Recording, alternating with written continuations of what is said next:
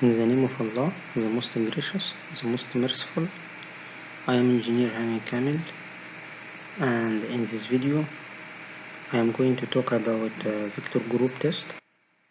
First, what mean of vector group, and next, our second point, how we can test vector group inside. So let us start.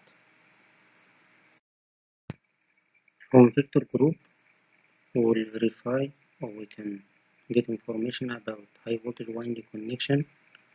It is delta, star, or zigzag. Same also we can know low voltage winding connection. Same delta, star, or zigzag.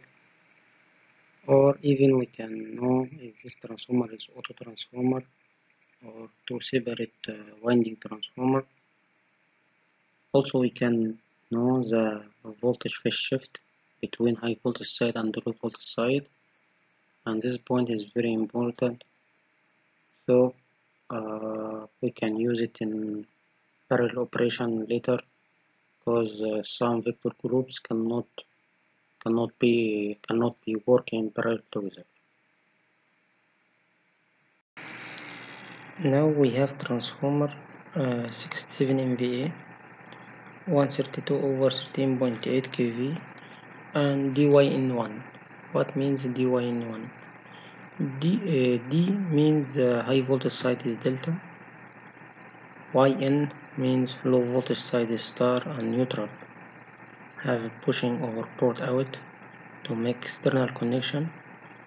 YN1 means low voltage side lag high voltage side by 30 degrees. So let's see this by make running.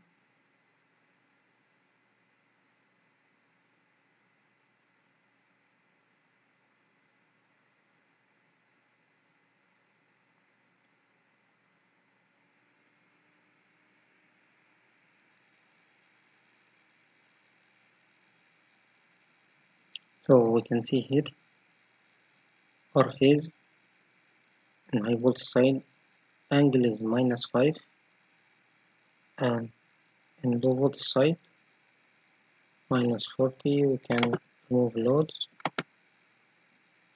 So our phase in high voltage side is -5 degree, low voltage side is -35 degree, so almost 30 degree is difference, and high voltage side is lead low voltage side by 30 degree. This means this what DY-in1 means. It means high voltage side lead low voltage side by 30 degree. If we put some loads, just more angle will increase due to the voltage drop and more increase in phase shift between high voltage side and the low voltage side. But it's clear now in no load condition.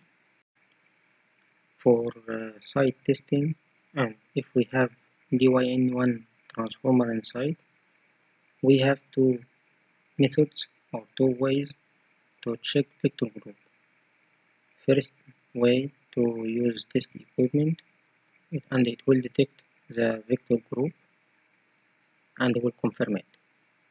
Second method, we will use 3-phase supply, and by some connections and some measurements we will check some equations. If this equation satisfied, this means the vector group is okay.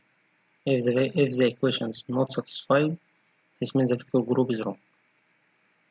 In my video, we will check by 3-phase supply and the equations.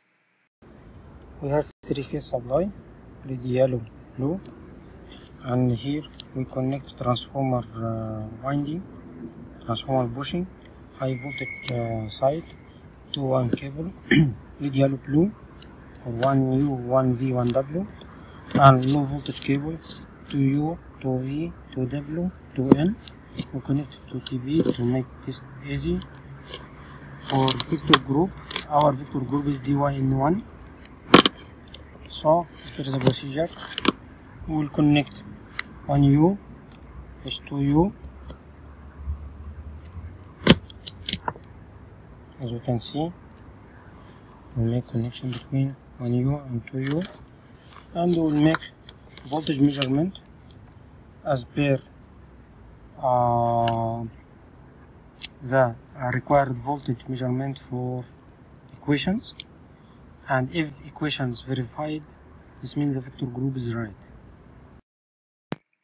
For our transformer dyn1, and by drawing the vector group diagram, we can see that H2x2 is equal to H3x2 and equal to H3x3, and all this will happen if we connect x1 to h1. Same also, x1 x0 plus x0 h3 is equal to h1 h3. So if all these equations is verified, this means the vector group dyn1 is okay.